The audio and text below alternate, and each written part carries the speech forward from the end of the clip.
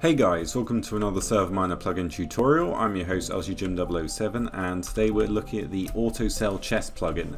So this is a really awesome plugin that allows you to put these chests down, which every X amount of time will sell all the items in the chest for money, and then you can obviously spend it in the server shop or whatever you may have.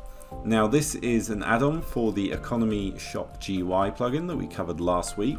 So these two work great in tandem together. So I've got a couple of chests here. You can have a single or a double one, and all you need to do is put some sort of item inside, and then I've set it to 10 seconds. So this is going to happen rather quickly, and then it will sell it, and you can have a message in chat if you want, and you can see those two sands sold for $3.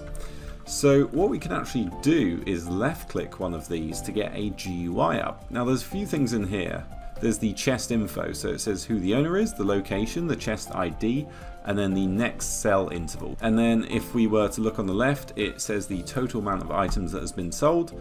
Down here we have the chest settings. So do we want the items to be logged or not? Yes or no. And then over here it says the total amount of money you've made from selling items in the chest. And the cool thing is you can actually pick it up. So if you wanted to move it for whatever reason, you wouldn't just destroy it, you could just simply put it elsewhere. And then there is a cool little particle effect and even a boss bar that occurs when you use it. Now the same stuff is going to be true for this one. Now if we do /AutoSellChests and then help, that's going to show us all of the commands. Now there's not too many. There is the reload command if you change the amount of time. And then there is the give command. So this is how you actually give yourself one of these chests.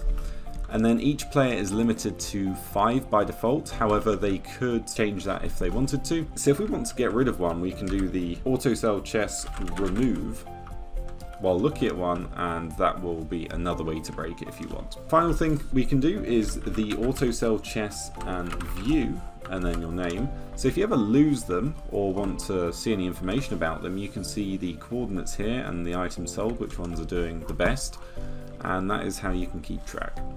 So as you can see, a super simple plugin in-game. We're going to head over to the config file and see what we can change in there. So here we are on the SM Picnic control panel, and if we jump into the AutoSellChests folder, you can see there's a database, a language file. So if we have a look in here, this is just stuff that's going to pop up in chat. I think that looks quite nice. You don't need to change that if you don't want to.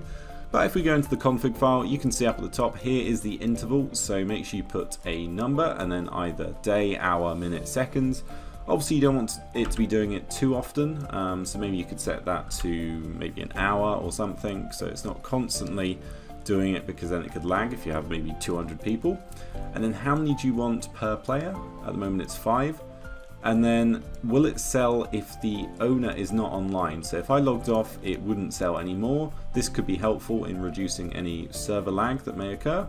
Then we got the chest name and lore for when you have it in your inventory. Then there's a visual effect when you place a sell chest. So do you want an action bar, the boss bar, or just none? And then the color of it as well. Scroll down a little bit, we've got the sound effects, the volume and the pitch. And then do you want to be logging the messages? Do you want to enable the messages to be sent to a player when something gets sold? So this is the plugin that you need to have in order for it to work. Economy Shop GUI, I covered this last week, it's a great plugin. But here we are on the spigot page. You can see it's updated from 1.16 to 1.19.